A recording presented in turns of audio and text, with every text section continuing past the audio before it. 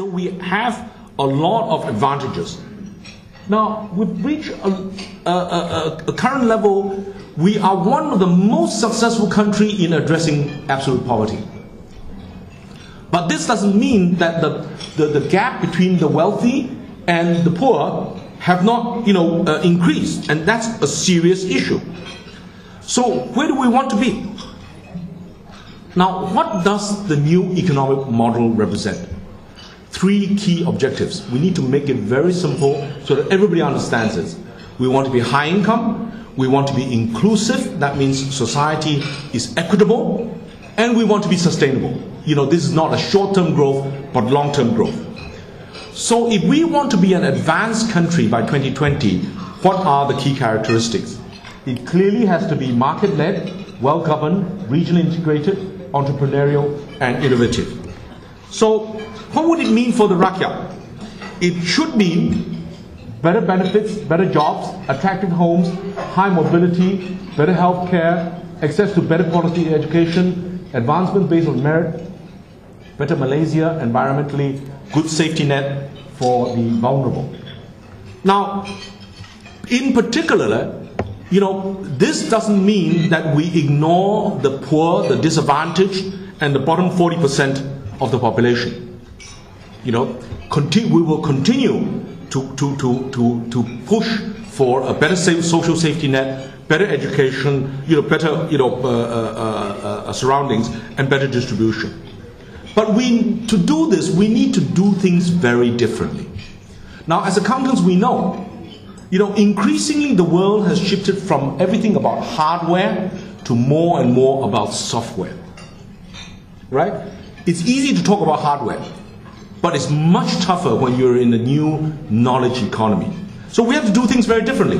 Previously we were talking about capital accumulation, now we're talking about productivity. Previously we were central strategic planning, now greater autonomy.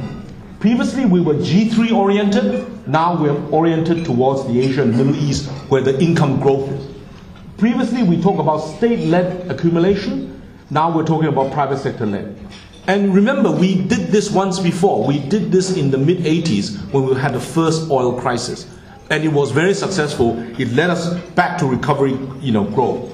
We need to have equity of outcomes and preferential access, move from this to equality of opportunity, draw the best out of all Malaysians, right?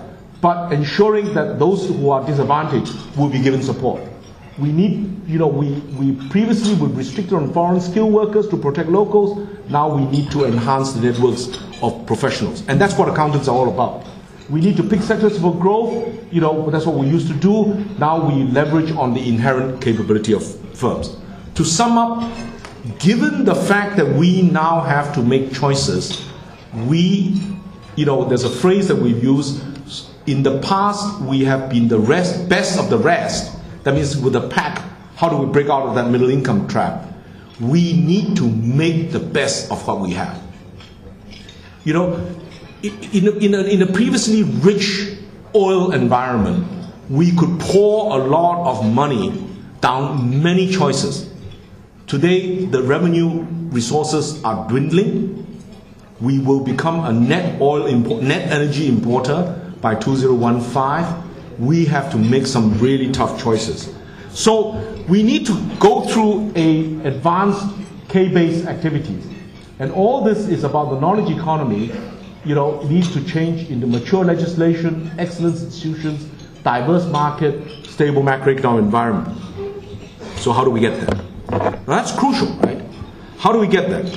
How do we get there is that we need enabling action, a big push to transform. We have 6 major strategic initiatives: improve function of labor market, increase private sector profile, re-engineer public institutions, improve national talent base, transform structure, reform fiscal framework. And that's the high income, inclusiveness, and sustainability. But this one hasn't shown. We will continuously have a feedback, review, and revise. And that's all about execution. It's not just one Malaysia, people first, performance now. Performance now means we need to continually review where we've succeeded, where we've failed, how do we revise, how do we move forward.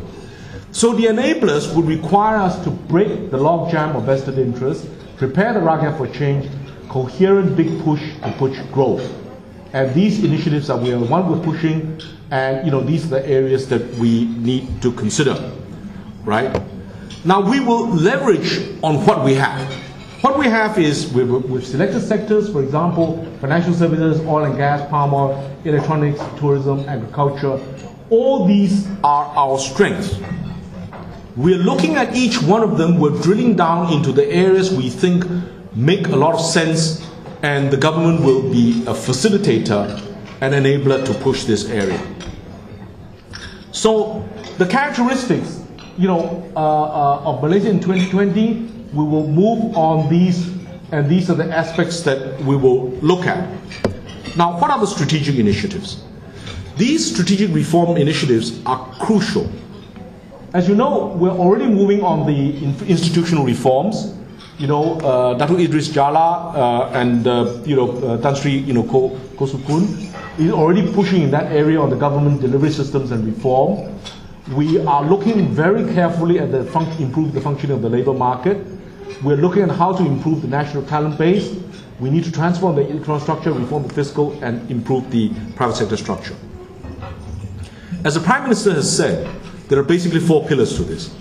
There is the One Malaysia, there is a government transformation program, there is the budget and the 10th and 11th Malaysian plan rollout, and this is where we're going to build the next building block, the economic transformation program. One is related to government, the other is related to the private sector. We need to change both. It's useless for the private sector to just complain, well, the government has to change. If the government is changing, what is the private sector doing about changing? Those are issues that it's mutually reinforcing, okay? And that's crucial here.